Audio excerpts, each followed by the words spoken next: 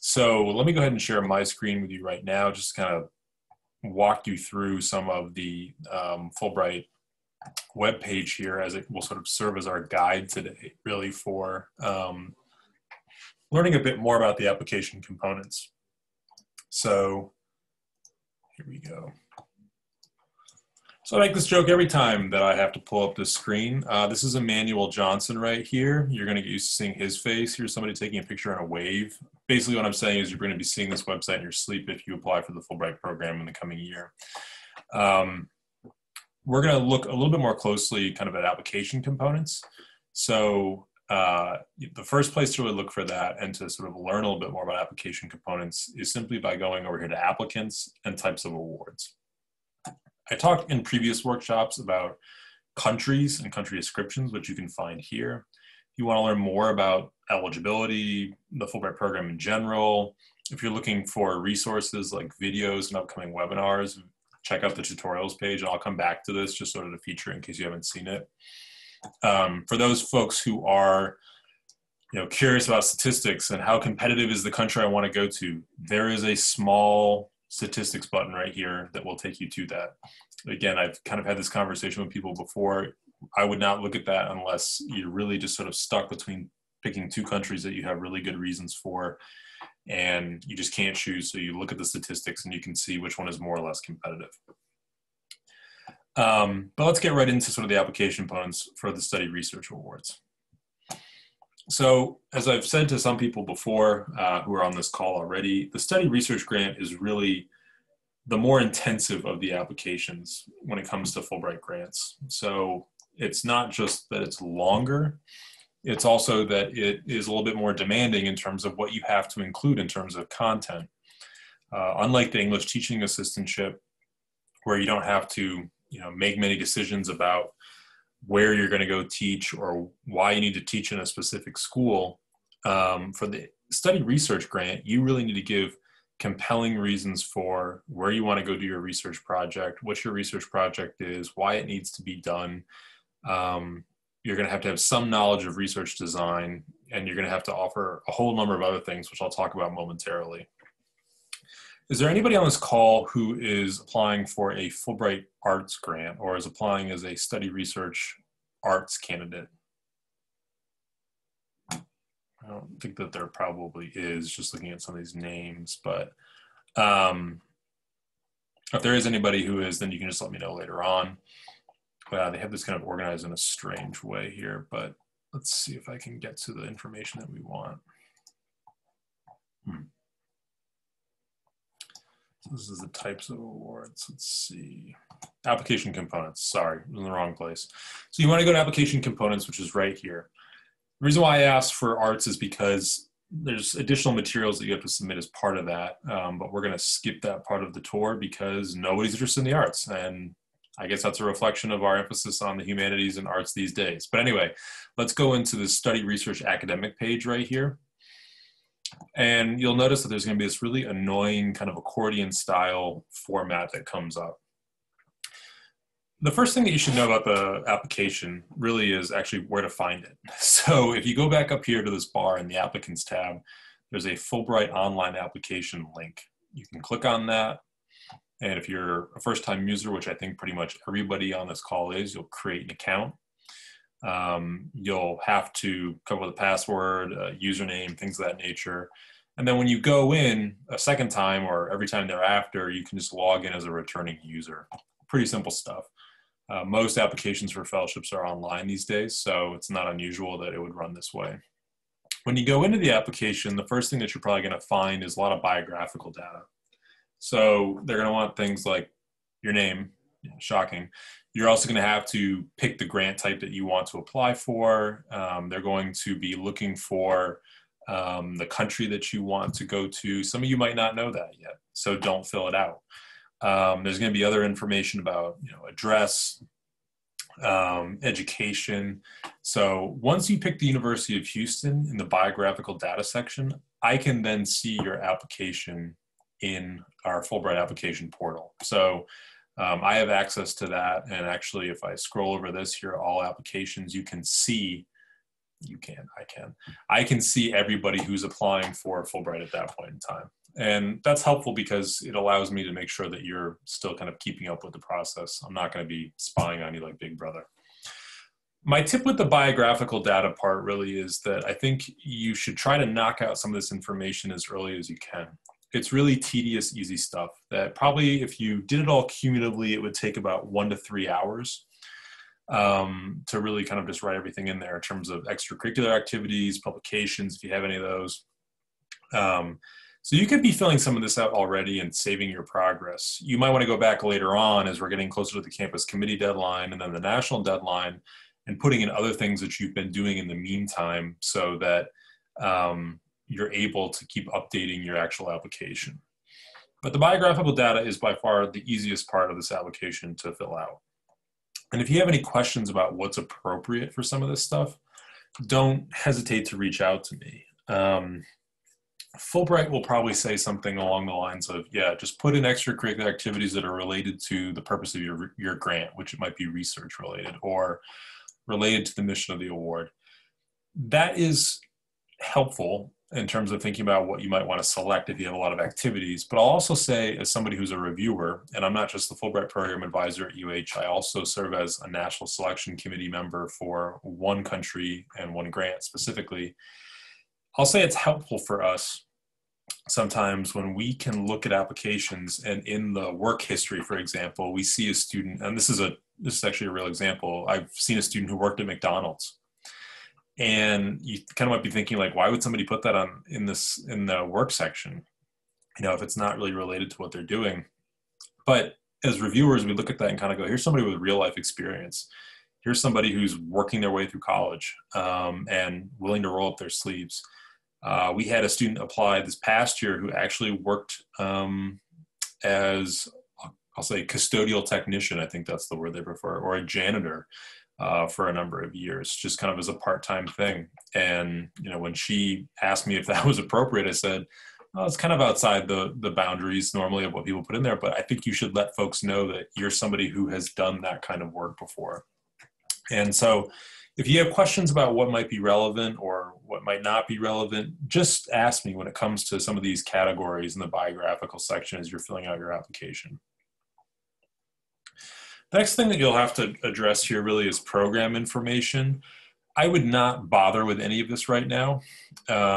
It's mostly consists of abstracts that we as reviewers will read when we first start looking at your application. And these abstracts are kind of a roadmap for the reviewer because they're little summaries of some of the most important parts of your actual application. So for the study research, the abstract or summary proposal, like what are you going to be going and studying? What are you going to actually go research in the country that you're proposing as part of your project? Or for your host country engagement, which everybody has to do, what is it that you're going to do for that? And plans upon return to the US, which you might not have thought about at this point, but the point is, I want you to wait on this first. You can certainly be brainstorming and thinking about it because this information should reflect some of the stuff that you put in your essays, which I'll be talking about next. So it's not really advisable, I would say, to be introducing a lot of new information here. So if you decide that your host country engagement project is going to be one thing in the abstract and something else in the essays, reviewers are going to kind of look at that and go, but I thought they said that it was going to be this. Why does it say this, right? It's a contradiction. So once you have some of the ideas for your essays really formulated and thought out, then you can go back to the abstracts and start plugging in some of that information. So that is, but this is an important part. It's become an increasingly important part of Fulbright applications because, like I said, it's really sort of a preview for the rest of the materials for the reviewers. Okay, so I'm gonna get into the essay part of this now, which is really sort of the meat of a Fulbright application. In fact, I would say this is where your application is going to live or die. And for the study research, I would actually say that the statement of grant purpose is really the one that matters the most. Because the statement of grant purpose is what you have to nail in order for a Fulbright committee to take you seriously. So For the study research projects, whether you're enrolling in a degree-seeking program or you're applying for a specialty award, hey, Nikki, I see you, you're out there, or you're doing a research project with an affiliation abroad, this is where you have to describe the who, what, when, where, why, and how of what you're proposing to do for Fulbright. It is sort of the action document, if you will. It's the project, it is the proposal. And so I'll come back to some of the criteria that are really important for this. But as Fulbright kind of points out here, you really want to familiarize yourself with the award summary for your host country first. Know whether or not the theme of your research is something that they're really looking for, or if something that might actually not be acceptable at all. Some countries have clear descriptions of project ideas that they do not want to receive, whereas they have others that they're actually pretty excited about. If it doesn't say anything, you can pretty much assume that they're really open to any kind of project. So familiarizing yourself with the country description page for the study research is always important. If you're applying for study in a degree-seeking program, not all countries that have study research grants will accept candidates for the study option. So you need to look at the country description page closely to see whether it says yes or no under the degree-seeking option if you click on the research grant. And you know, because I'm just so charitable with my time, I'm actually going to go over to one of these countries right now to show you what I'm talking about. Let's just pick on Indonesia randomly. So if you look at this country description page here, Fulbright proposal types. So you cannot do degree seeking there. You can only do research. Every country description page will have something that outlines this. So let's go back to the fun that we were just having. Okay, so you're back on this page here, statement of grant purpose. These are the questions that you need to start thinking about if you're going to be developing a study research project. Who do you want to work with? And some of this is going to apply just for the research. Some of this might only apply for the study. But they outline a number of different questions here that you're going to want to be thinking about in your application. There are really two main criteria that you have to address in a statement of grant purpose. The first is whether a project is compelling. So Fulbright is an award that is about creating mutual understanding between the US and other countries. Any project that is really of benefit to both countries, both the US and let's just say Indonesia for the sake of argument, is going to be a project that's probably going to be more popular. If it's something that directly examines the relationship between those countries, that's even better because it's examining the exchange. But you know, that doesn't have to be that way. So you don't have to limit it to just that. Compelling can also mean that you're looking at a subject that is urgent, it's controversial, it's something that just needs to be done or people are talking about right now. So that's usually what's meant by compelling. You know, do you have an idea, as I observed during a national selection committee one time for India, Nepal, and Sri Lanka, where a reviewer just simply goes, this is just a project that's just dying to be done. Like, we have to support this project. And if you can get people on a campus committee here at the University of Houston to evoke that sentiment, then you're probably going to find the same kind of reception with people at a national selection committee as well. The other part of it is talking about feasibility.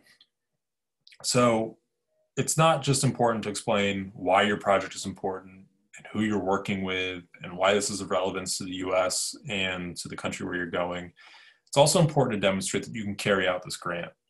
So there's a lot of ways that you can demonstrate feasibility. First off, this is a 9 to 10 month project, or if you're doing the study, it might be only a 9 to 10 month year that you're in the program if you're doing a 1-year program. And so how, you know, is the project that you're proposing for your research idea, is it something that can really be done in 9 to 10 months? You don't want to propose a dissertation type topic. You don't want to propose this is my life's work kind of topic. It needs to be a 9 to 10 month project. And so that's something where talking to a faculty mentor, talking to myself can kind of help you think about whether you're being maybe a little too ambitious or whether you actually need to be more ambitious in terms of filling your time. And what I want you to think about in that regard is, it's not like you're going to just land in the country on day one, grab a quick meal and hit the lab or go straight into an archive. It's probably not going to function that way, right? It's going to be the kind of thing where, you are going to have to get settled. You're going to have to take care of some administrative issues. You're going to have to meet with your affiliation, and I'll talk about that more in a minute. You're going to, really have to sort of get set up essentially in the country. So this is to say that another part of feasibility is having an appropriate timeline. What are you going to do while you're in the country? And have you set up certain milestones or mile markers for your project so that we can see that, you're going to be working towards a certain goal over the course of your 9 to 10 months to actually get this project done. Feasibility can also refer to the resources available for you to actually conduct your project. So it could be talking about your affiliation. Again, I'll explain affiliation in a second, but affiliation meaning the person that you're working with. Aside from just giving you a desk and a chair to sit in and a room that has electricity and running water, are they going to be providing you with other resources while you're on this? Are they going to be giving you access to, let's say, archives or to subjects to interview, or you name it, fill in the blank, or data even, right, to carry out your project? Feasibility in this sense could also mean for resources, do you possess the language that you might need to actually carry out your project if your project is one that is language dependent, where you have to go talk to people or read things that are in a specific language? It could also mean having research experience. If you don't have any research experience and you're proposing to carry out a project that might be fairly involved, people are going to notice that. That's not going to get by the purview of a reviewer. They're going to notice quite quickly that you don't bring anything to this. However, on the other hand, if you're somebody who has done a bunch of graduate research already or undergraduate research, and you already kind of know how to perform a certain method, or there's certain transferable skills that you can bring from those previous experiences to what you're proposing to do as part of your Fulbright grant, that's great. And you should talk about that. So that's a little bit about kind of what feasibility is. It's resources, it's an appropriate timeline, it's a project that actually fits the 9 and 10 month period. And sometimes it's also just the very nature of the project, right? It could be something that might be, if it's too politically sensitive, for example, or if it's something that just takes a long time to actually do, then it's not going to be something that's really good for a Fulbright 9 to 10 month grant. Let me stop right there and ask if people have any questions. And if this is a really long bar here in this gigantic statement of grant purpose page, if you scroll down, there's also information here about graduate schools. And for that, it's a little bit different. So if you're applying to do the degree seeking option, you really need to think about, why do you need to do this program specifically in this specific country? You need to talk about different coursework that you'd be involved with, who you'd be working with as faculty. Give us a sense of what courses you're going to take when. Is there a final thesis, things like that you're going to be doing? And do you have the language to carry out the program, things of that nature. That's what's really important for the degree seeking option, but that's very specific to those candidates. Any questions so far about anything I said? I don't even know who's on this call. Who's on this call? Okay. So we've already scared off a few people. All right. Any questions so far? I have a question. Yeah. At what point do you kind of need to know, like, what faculty you're working with? Like, how far into the process do you need to have that information? That's a really good question, Anna. So we have people who find affiliations early on when they're applying, like now. And they're already talking to that affiliation in the other country about what their project's going to look like. And they're working together. They're collaborating on a project idea for Fulbright. There's other people who find an affiliation much later, maybe in June, July, sometimes in August. September is really late. You can make it happen, but it's really late. I would say that this is a process, finding affiliation, whereby you really need to think about where you want to go. So if you're really not sure where you want to be, just randomly reaching out to people is going to be kind of strange. So I think the best way to find an affiliation is to do a couple of things. You can certainly work through your faculty at UH to figure out what kinds of connections they have in other countries. And virtual introductions are great. You know, it's a great way to sort of get your foot in the door and meet people that way. The other way to certainly do it is to do your own kind of research on people and then contact them in a form of cold calling. But, you know, we have people who do that every single year and actually get an affiliation. So it's not as if that's a process whereby you're going to be less successful or you're not going to get a good affiliation. We have folks who find people they've never met before, to which they have no previous connection, who then end up getting a good affiliation letter and being accepted to the program. So it's very doable. Does that answer your question? Yeah, thanks so much. Okay. I'll talk more about the affiliation when we get to sort of the next section, but let me just say, for the statement of grant purpose, it's a very unique way of writing. So many people probably have not engaged in that kind of writing before on this call. And it's unique because, like it says here, you have to be very clear and concise. You just have to get right to the point. This is not an exercise in, you know, getting published in a article for poetry.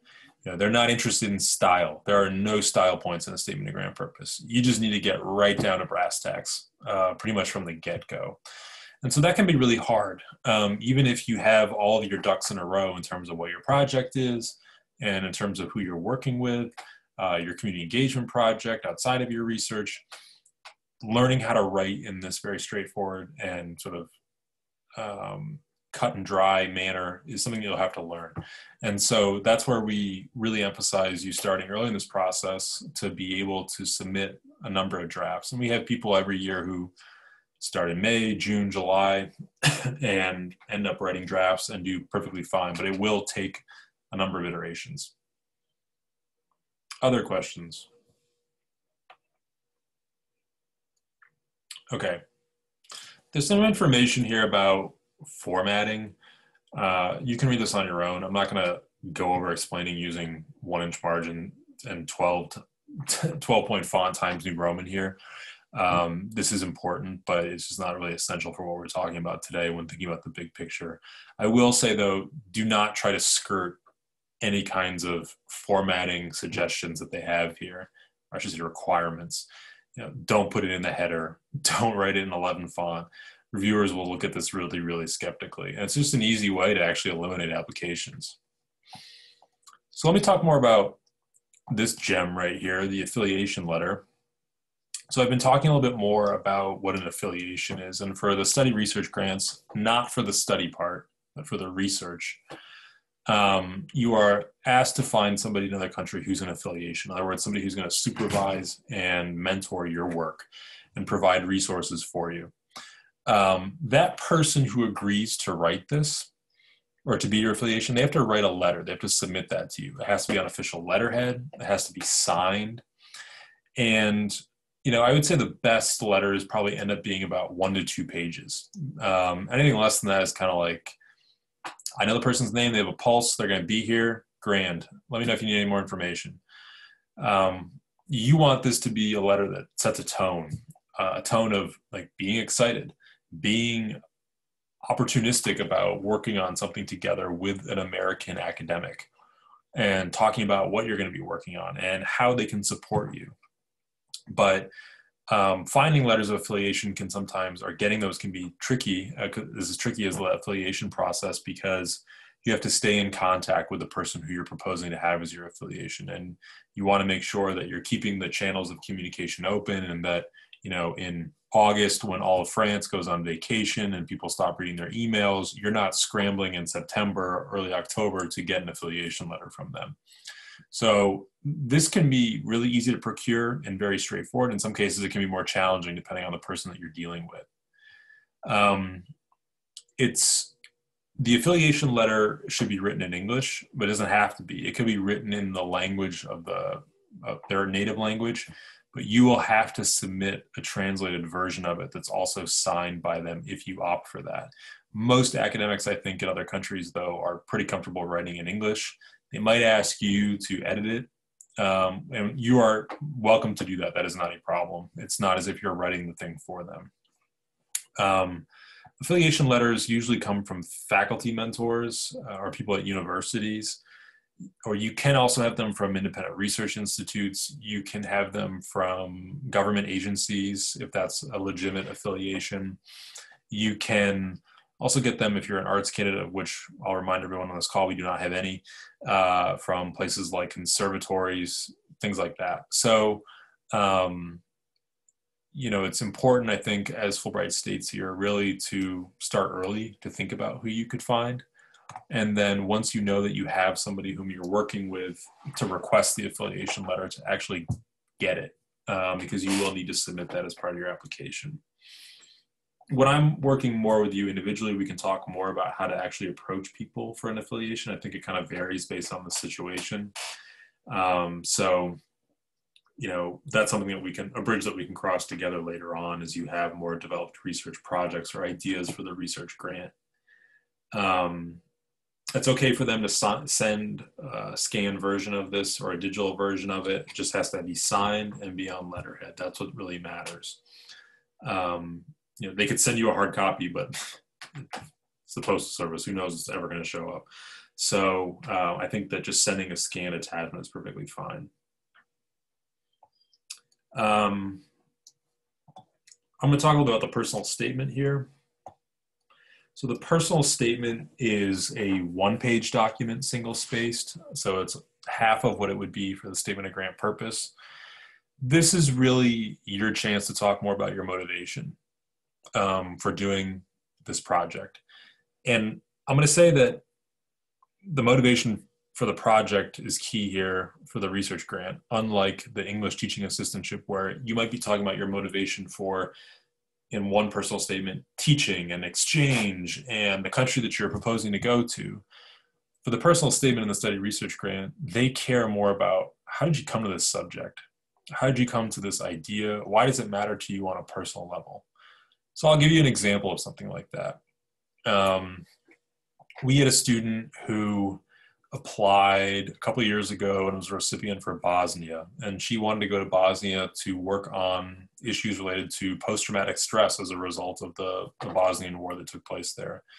She was able to write a really compelling personal statement, I thought, about her family's background. She is Bosnian American, and how her mother had come to the United States dealing with issues of post-traumatic stress as a result of the war that took place there, how that was something that got her really interested in psychology, and then working in a lab where people were evaluating these types of disorders, and how that also just motivated her to combine these interests into applying for this specific project and for this specific grant. We had another guy who was a recipient from Mexico a couple of years ago who proposed a really good project as part of his dissertation related to borderlands research. He was actually born in Juarez, Mexico, which is where he wanted to go. And for the first 5 years of his life, he actually went to school in El Paso, and then eventually moved to Colorado and did school in New York and then UH. But his project was very much about going and understanding the connection between Juarez and El Paso and sort of this border region during the early part of the 20th century, kind of before people just sort of made Juarez synonymous with, I don't know if anybody has seen the movie Sicario, but the drug trade essentially in cartels. And so he was able to relate his own personal motivation. He actually had a great-grandfather who worked as a customs inspector on the Mexican side that he later learned, who was probably one of these people kind of letting people come and go and pass across the border. And so that kind of personal motivation and background can really play a big part in explaining the research. project that they've proposed. And that's what you want to be thinking about as well. We had a student, this is for our potential Swiss applicant here, I will say, who a couple of years ago applied for a PhD study program, actually, who wanted to do something on renewable energy. And she talked about growing up in a family where her father specifically worked in the oil industry and the insecurity around that job that he had, and how this kind of really got her thinking about renewable energy. And she did an internship with BP, with wind energy. Then she went to Switzerland actually and did an internship, a research internship over there, and proposed a really great PhD project that she wanted to do in Switzerland, working with the lab where she was previously. But a lot of that came from her background as growing up as the daughter of somebody in Houston, shocking, right, who worked in the oil industry and kind of the role of energy in this state. And the transition that needs to take place over time from fossil fuels to renewable energies. So my point here is to say that you really want the personal statement in this case to complement what it is that you're proposing for your research. That makes for a really compelling story. Or for your study, Nikki, we don't need to know about like how you love bike riding and your project is about something totally unrelated to that, right? We don't need to know these random personal aspects of your life. Try to connect it more to the thing that you want to do, whether it's study or research, and where you're going. I will say that the personal statement is probably not as important in the study research grant as it is in the ETA. You have to nail the statement of grant purpose first. And then if you have some great things to say about yourself in the personal statement, and you have a really compelling narrative about why you've gotten into the subject that you're studying or researching, that's sort of the cherry on top, right? That's just playing with house money at that point. The statement of grant purpose probably matters a lot more in most of these competitions, because you have academics who are really scanning closely to see, is what you're proposing compelling, feasible, etc. Questions about any of that?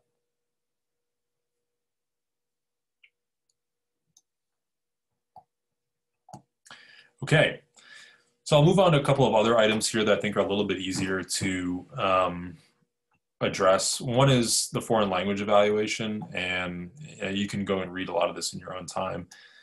But for both the study and the research, if you are going to a country where there is a language requirement, you will have to do a foreign language evaluation. A foreign language evaluation is something that we help you organize, usually here at the University of Houston. So if we have somebody, let's say Julia's applying to go to Switzerland, she needs an Italian foreign language evaluation because she wants to go to an Italian-speaking university in Switzerland to do a research project. Well, in that case, we would reach out to the Italian department. We would ask if there's anybody there who could just evaluate her. It doesn't matter if she grew up with this language her whole life and might claim to be a native speaker. There has to be a language evaluation to attest to this. I suggest usually to most students that they try to do their foreign language evaluations in September, because it'll give you a little bit more time to practice the language if you haven't been using it recently, or if you feel comfortable enough because you just use it in the home or in your daily parlance, then you can do it whenever you want. But we can help you arrange those evaluations. If it's a language where we don't have it at the University of Houston, then it's okay. It is permissible to actually get somebody from outside of UH to do it. So the example that I give here is a colleague of mine at Holy Cross in Worcester, Massachusetts. He's had students who have applied for Ukraine before. Ukraine, so far as I know, does not have a language requirement. I'll get to that in a minute. But because obviously Ukrainian is not taught at any institution probably in the US, it's okay to have somebody else do it outside of the college there. And so they've had like Ukrainian priests from Ukrainian churches do the evaluation, and that's perfectly fine if it's a much less commonly spoken language. If you're applying to a country to do research where there's not a language requirement, but you might know the language or one of the languages there, you can also submit a foreign language evaluation for that. In some ways, that's quite helpful because You know, you're able to demonstrate that, hey, outside of the lab or the archive or my graduate program, I'm going to be able to go out there and have conversations with people and learn more about this place and convey information about the US. And that's what Fulbright wants you to do. That's part of their mission. So that's a really attractive option, and I encourage you to do that as well. There's another point I was going to make about that. The language evaluation is really important for the research one, in the sense that if you have to do something that involves language as part of your research project, you absolutely have to know a certain level of German, French, Spanish, whatever it is, to carry out the project. And so if you're a beginner German speaker and you're proposing to go read in an archive 16th century German literature, probably going to be a problem there, right? That's not going to be an easy thing to pull off. Questions about the foreign language evaluation? And keep in mind that you have to be at the level on the website that if there's a requirement, by the beginning of the grant period. So even if you're not there at the time of your evaluation this coming fall, but you have plans to continuing learning the language, that's something that'll be really helpful, and you should certainly mention. It's also not a bad idea to suggest in your community engagement project, for example, that you want to learn a little bit of language while you're in country, so that you can keep practicing it and getting better at it, and just be more communicative with everyone there. Okay. I'll also say that the foreign language evaluation is the kind of thing where you actually have to input the person's name in the application to generate an automated email that will go to the person who will evaluate you. This is kind of inside baseball here for this stage of the game, but that once you know who is going to be doing the evaluation, once we've asked somebody or you've asked somebody and they've agreed, important point, they've agreed to actually do the foreign language evaluation for you, then you can input their name, their email address in your application. You'll see a spot for that when you actually open one, and they will get an email once this comes up. You should tell them to check their spam, and it will come with a set of instructions, and then you'll set up a meeting with the foreign language evaluator, and they'll just test you based on reading, writing, speaking, and listening, however they see fit. Then they'll submit the evaluation directly to the application at the end. So there's actually nothing that you really need to do. Look at that, we lost Jeff. Okay, so let me get to the next point here. We got the serious folks on the call now. Recommendations. There's a lot of information here, and I'm just gonna kind of give you the bare bones of it. In fact, I'm actually just gonna close this so it's less overwhelming. The recommendations for the study or the research are letters. That might seem self-evident, but if you know anything about the other grant, the ETA is for forms. So they don't actually write letters for the English teaching assistantship. Rather, people submit forms that have pre-generated questions that ask the recommender to talk about certain aspects of the candidate. For the study research, it's similar to the ETA in the sense that you actually have to go into the application, just like the foreign language evaluation. You have to register people in there so they will get an automated email with instructions to do the letter of recommendation. However, they actually submit a letter. It should be on official letterhead. It needs to be signed, should be dated. But let me just say a couple of words about the recommendation process. You really want to not just pick people randomly here. For the study and the research, you want to be very strategic in terms of who you pick. So if you're doing a research project, I would definitely suggest picking people who have seen you do research before, who can attest to your ability to carry out a project from beginning to end, or to work in a team, or to use a specific method, any of that. And the more people you have attesting to the research part of it, the better. People who've seen you in academic context are also really good for this. So whether they've had you in class or multiple classes and you've done well, that's a really good recommendation as well. Beyond that, I would not stray to other people. You don't need people to write like a personal testimony about you from your best friend. Character testimonies just are not going to help you here. Don't pick somebody who was like a supervisor on a part-time job, summer job like that.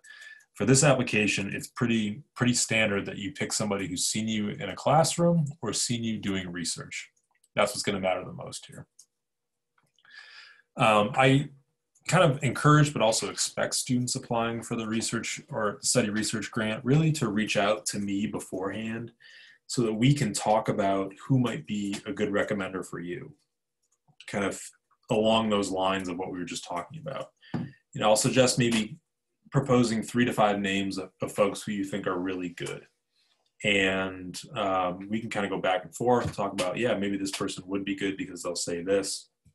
But once we've narrowed it down to 3, then you can go ahead and register them in the portal so they get the emails. But the reason why I tell you to do that is because if you pick somebody who might be a terrible recommender and you then register them and they submit a letter, we cannot get that letter out of the portal at that point. Only the person who wrote the letter can actually get it out. And they have to write to Fulbright directly to get it out of the portal, which is rather embarrassing because then you have to go to them and say, could you please remove your letter? And they might ask why. Then we have another conundrum. So it's really important to think beforehand who you're going to pick rather than just sort of rushing into this whole process. Questions about recommendations? I have 2 questions. Sure, Julia. So it's 3 recommendations? Correct. And we're allowed to see the recommendation beforehand, is from what I'm understanding, or we only see it once they submit it? Or can we, because sometimes professors will like send you the recommendation and say like, oh, is this like how you thought you wanted me to write about? Would that be okay, or is that not? So allowed? ideally, you'll never see the recommendation. You cannot see it in your application when it's submitted. So how really, would you? Oh. They really shouldn't have a reason to send it to you beforehand. You know, you shouldn't actually write the recommendation for them because that's unethical, and some faculty put students in a really awkward position in that regard. What I would strongly suggest is meeting with these folks beforehand to talk about what might be worth putting in a recommendation letter and why you're asking them, so that, you know, it doesn't have to be a lot of back and forth. Go ahead. Yeah, that makes sense. I just didn't understand how you would know that there was like a bad recommendation unless you won't. I can see that, and I can kind of nudge you, and I might say, gee, Julia, like, you know, is there somebody else that you might have other than so-and-so? Okay. That's my way of diplomatically addressing this. Nikki, you have your camera on. I feel like you're going to ask a question. Okay, we're just seeing you for the first time. Yeah, sorry, I was just doing something else. So. Okay. I have a question. Yes. I didn't hear you mention this, but does the recommendation letters have to be from professors only? It could be from potentially a staff person, but I guess it would really depend on the capacity in which you know them and how they know you.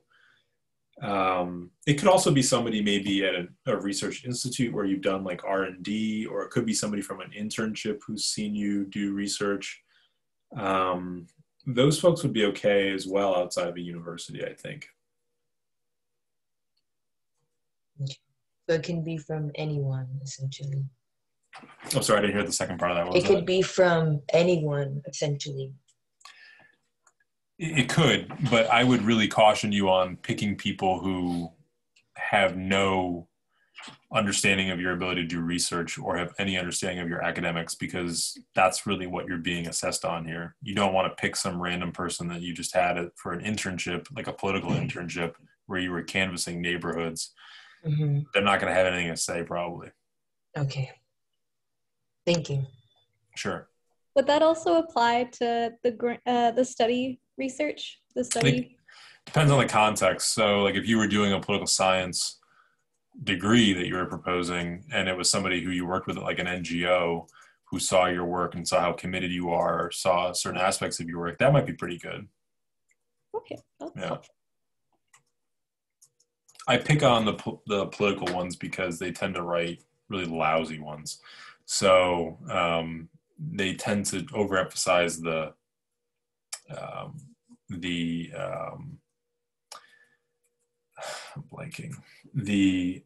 name on the recommendation form more than the actual content of the recommendation. So business people kind of tend to do the same thing as well. And do you think the amount of years that you know them also should say something? Do you think there should be a limit or a minimum of how many years you've known a person? No, I don't think so. I don't think there can be too many, obviously. In terms of a minimum, if you knew these people for 2 weeks, like, Oh yeah. how well I could they mean, really know I you? mean, You know what I like mean? in a year or something, is a year too short? Oh, no, I don't think so. Okay. No. That's a legitimate question. I have a specific question for a specific country. Okay, Ruth, go ahead. So I would like to do my research in Nigeria, and I was looking at the website for specific considerations, and it says that candidates with projects in the Niger Delta and certain parts of northern Nigeria will not be considered due to security reasons. How do I know like what areas in northern Nigeria are prohibited? Because I would probably just say all of northern thing. Nigeria, if I had to be perfectly honest with you. Okay. You could, so there's that. You could specifically look at the State Department website because the Fulbright program is run out of the State Department technically. You can look at their travel warning list, and like for most countries, they'll tell you specifically where in the country you really shouldn't go. If there's any kind of doubt as to whether your location is going to be one that might not be safe, the Fulbright will just put the kibosh on it. So you should avoid any kind of complexity in your application when it comes to that. Okay. Yeah. And what is affiliation fees and tuition? What is that? I'm sorry, I didn't hear the last part. Affiliation what? Affiliation fees / tuition. Like it says it on the website. Let me open this here. I mean, you shouldn't have to pay any fee. It says it's tuition not covered in grant benefits. Oh, yeah. If you were enrolling in a course as part of while you were doing a research grant, then an affiliation might talk about that. Mm-hmm. That's really not something that comes up, though, to be honest with you. Okay. All right, let me get to the last one here, really, which is transcripts. So you will, for the campus committee deadline, you can submit an unofficial transcript. That's perfectly fine. I think that the UH campus committee, or long day, the UH unofficial transcripts look terrible. They don't have any insignia. They don't even have the University of Houston's name on it. I mean, it looks like somebody could have just typed it up in their bedroom and printed it out. So that's fine for the campus committee evaluation, but I really encourage students to get the official transcript for the final application for the national deadline. It just presents itself better. It's official. It does cost money. So if you're ordering it online, it'll cost, I think, $12. You can get it from the registrar's office.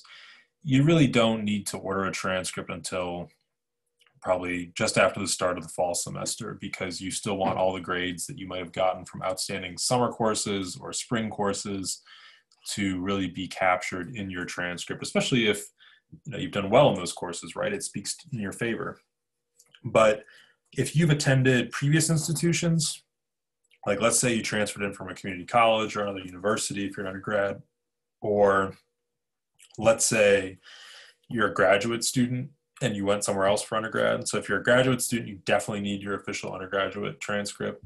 If you're an undergrad and you went to, I don't know, San Jacinto or HCC before this, and the grades are covered, like you can see them on the UH transcript, then you don't have to order one from your previous institution. I kind of suggest it just because it covers all bases. So if you have specific questions about previous institutions where you've studied in regards to a transcript, then just let me know and we can address those bilaterally. Recommendations in terms of timeline for that, I really think that you can be having conversations with people in the summer about having them write a letter of recommendation for you, and then asking them at some point in the late summer so that you're well ahead of the fall deadline would be a good idea. the personal statement and the statement of grant purpose are both documents that you're going to really want to work on throughout the entire summer and going into the fall. Can I ask, so for the transcripts, you know, I had Swedish transcripts, and then I basically transcribed them through the U of H system to get them accredited. So if they're kind of already translated in Texas academics, do I need to get the official like transcript from Sweden? That's a question I probably have to pose to Fulbright, if I'm being honest with you. So I don't know how many Swedish transcripts they get from people who didn't actually enroll in a degree-seeking program at a Swedish university. So, because you were in a degree-seeking program, right? I was in one, and then, yeah, left early, and then was doing just individual courses. Yeah, that's going to be one for them to have to decide upon. But you might be thinking a little bit about, if you do need to get official transcripts, how you might do that over the summer so that we leave ourselves enough time. Yeah, okay, sounds good. It can be a lot of fun or no fun. No, I mean, I know how to do it. I already did it through U of H system, so it was just a big pain. But yeah, just do it again. That sounds All good. right. Any other questions related to any of these topics here? There's a final one here about ethical requirements, which they really encourage you to look at. If you're going to be working with human subjects as part of your research grant proposal, probably not for study, then you're going to need to talk about getting IRB approval. And that's something that you're going to want to talk about with your affiliation as well. But any other questions regarding the application components for the study research grant? If you haven't already, I would definitely encourage you to schedule an appointment with me. Ruth, I saw you email me today, and I'll get back to you. I think Nikki, Julia, Anna, we have a meeting coming up, but Nikki and Julia, we've already talked, so we'll just keep talking. All right. Well, that is all I have to say about this. Now it's sort of a matter of picking countries, thinking about projects and programs, and then getting to the writing process. So I hope you all have a good rest of your day. And if you have any other questions, you can just follow up with myself or Nimra directly. All right. Thank you. Take care. Thank you. Thank you. Thanks. Yep.